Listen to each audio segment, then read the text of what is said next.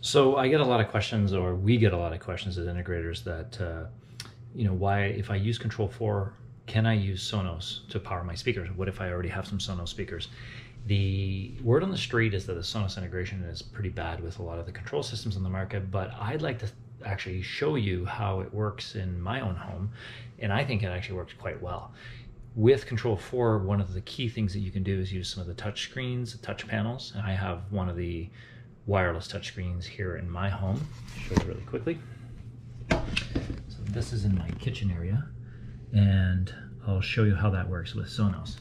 My Sonos in the kitchen is this little guy, just the Sonos 1, and quite simple. I actually have Sonos in the backyard, I have Sonos in the living room doing my surround sound system, and I use Control4 touchscreens, the remote, and integration with my lighting, and I'll show you a few of those things.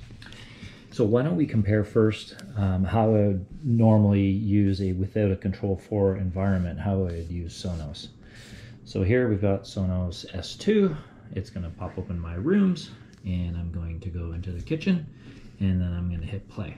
So if I want to select a different artist, I can search for it.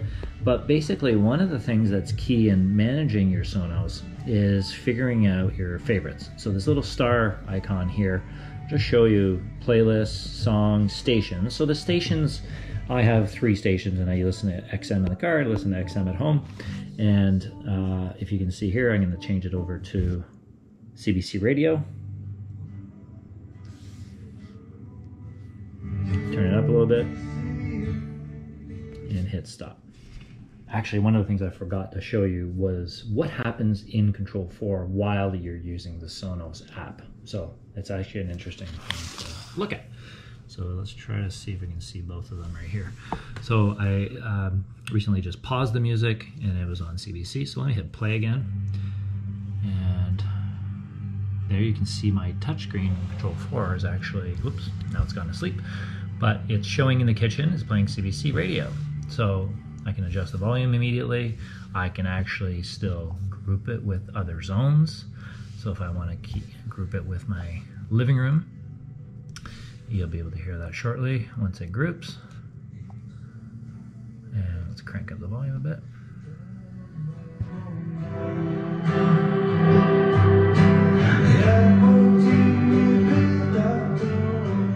So grouping integration works really well. And go back into my phone app. And I'm going to show you my password, obviously. And I'm going to hit stop.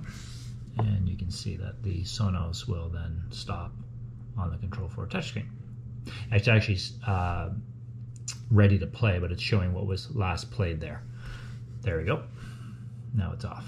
So that's the integration with Sonos through the Sonos app. Now let's look at the the direct access through Control. So now the morning routine, if I want to play CBC radio, I would actually just come into the kitchen. The touchscreen's obviously on, and I would just hit Sonos and figure out my favorite. So if I go to my favorite, I want to hit CBC radio.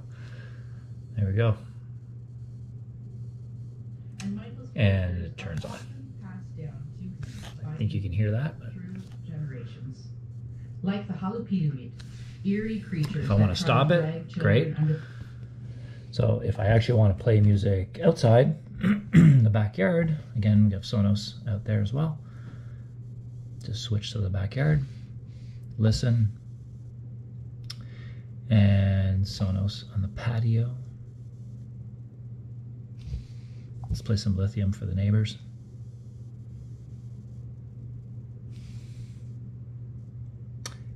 It's cranked up to 50. Let's add the kitchen to that so you can see the grouping and easy access.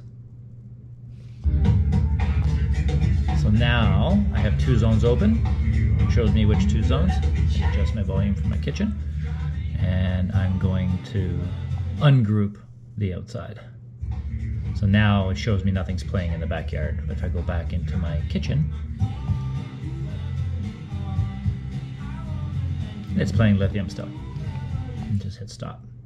So that's the Sonos integration with Control4.